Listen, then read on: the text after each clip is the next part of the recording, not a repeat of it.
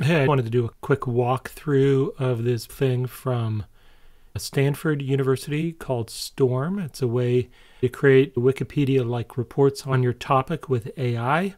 It's moving into what we think of as AI agents, able to create a chain of prompts for a full task. I'll show you the basic operation, and there's a cool aspect where you can CoStorm with them, putting a human in the loop at different points. Let's check it out. You get to it by going to storm.genie.stanford.edu. Enter the topic for your new article. We're going to do something AI, an article about AI chatbots in the classroom. I'll put in the topic, a chatbot effectiveness in the online classroom. You can share the motivation and what you hope to achieve with your topic. I hope to create a balanced article showing both pros and the cons of AI chatbots in the online classroom, especially with AI tutors and their effectiveness. Switch it from the autonomous mode to the collaborate mode. We're going to do it on the autonomous mode. I'll click start and time lapse us forward so you can see what it creates. You can see the multi-step process happening.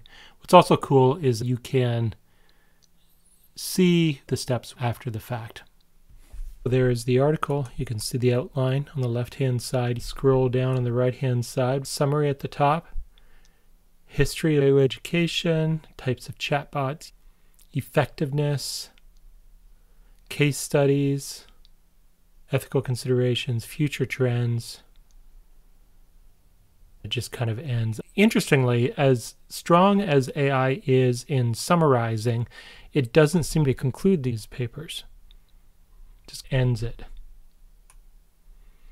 At the top, you can see the brainstorming process. If you click there, it starts as an instructional designer, taking the role of an educational researcher and technology enthusiast, positive, successful end of things, basic fact writer with questions like what are the main advantages,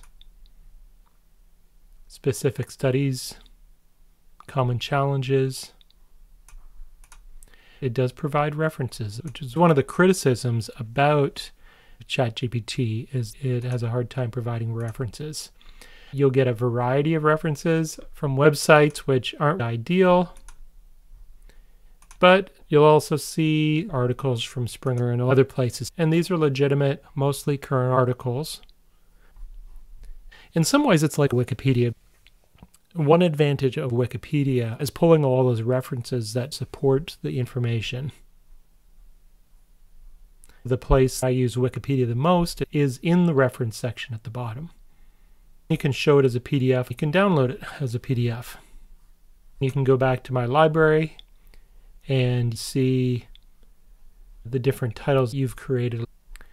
Let's do the same topic, but this time do it as a CoStorm. I want it to be balanced. I want it to use real cases and scholarly articles. Let's switch to CoStorm and see what happens. You can join the conversation right now. You can join the conversation right now if you see something going on, guide it. Or you could wait until it gets more familiar. It's starting to create the mind map here. I love Khan Academy. Please include that. Now it's telling me I can switch between the conversation and the article. Interrupt the conversation anytime by asking a question or steering. Then we can see the article being generated. New conversation fetched. And give us some feedback on the right-hand side. I don't see that con part in the article. I wonder if you have to add it somehow. What did add it? It just out of sync with the link numbers. I wonder what happens when I regenerate the article. You can see a few examples of con. Use a writing expert to create an excellent concluding section. Summarize the main points. Give us something to think about in the final line. Some practical challenges. It's a pretty good outline overall. Starting with the background. Interesting. Showed me references for learning how to write a conclusion. It seems like something that would be in their general knowledge. Wrapping up an essay on AI chatbots. It's crucial to highlight the key points.